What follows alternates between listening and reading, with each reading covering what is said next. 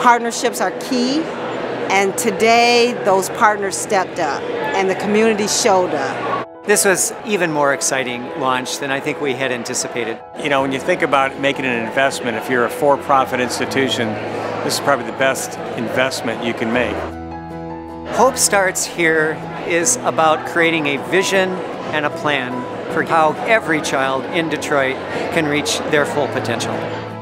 Quality preschool makes a huge difference in school and the rest of your life.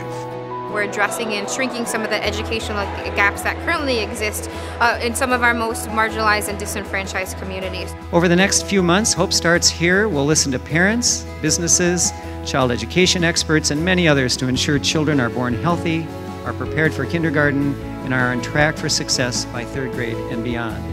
They are really prioritizing the voices of mothers and providers and the people that are most invested in having a good early childhood ed system.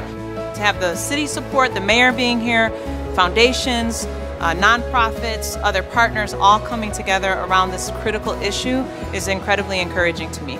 We are going to do this in a first-class way. We are evolving from a city that for far too long neglected its children. This is from the bottom up, it's from the grassroots, and it's from the families. You know, anytime you can partner with Kresge and Kellogg, you're dealing with world-class people.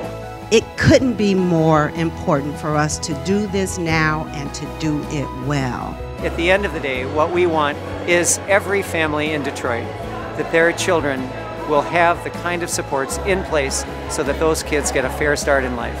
And that's all part of what we think about when we say hope starts here.